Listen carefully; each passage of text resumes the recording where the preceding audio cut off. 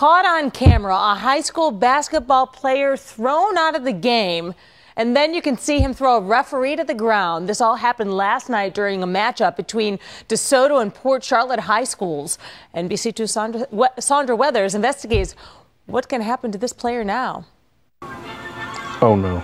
DeSoto County School Superintendent Adrian Klein is in shock after watching this video for the first time of a DeSoto high school basketball player assaulting a referee. I've been a superintendent for a number of years and a principal at the high school prior to that. And it's the first time I've been confronted with a student athlete attacking an official. In the video, it appears that the player got mad after this call. Things escalated after the referee ejected him from Monday night's game against Port Charlotte High School.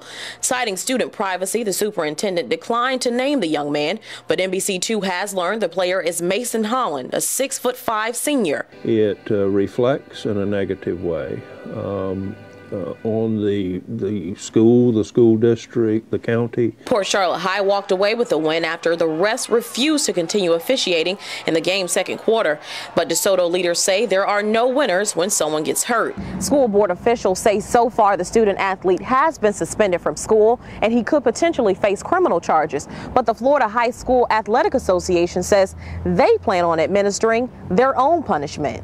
The FHSAA says they can't say what their punishment for Holland will be because they're still investigating. But Superintendent Klein says this student's athletic future is uncertain. The school district has always displayed good sportsmanship, and we're very disappointed. Klein says he's spoken with the state attorney's office and will find out in the coming days if Holland will face criminal charges. In Arcadia, Sandra Weathers, NBC2.